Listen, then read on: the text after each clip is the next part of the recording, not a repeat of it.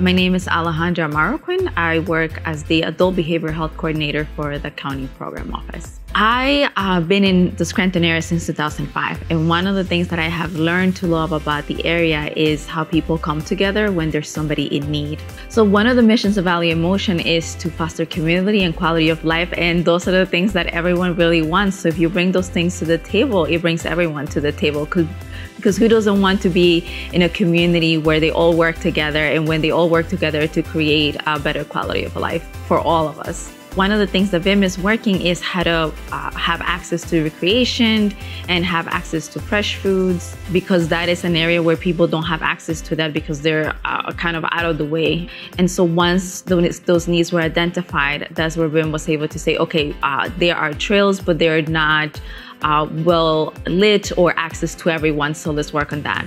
So I see VIM as the vehicle, the bridge to bring communities together, or to create a safe space to bring communities together, because if everyone is working towards how to have access to recreation, or how to have access to fresh foods, or how to have access to health, that's something that is for the well-being of all the community members. And so who wouldn't want to participate in how to create a better access to those things, which creates quality of life.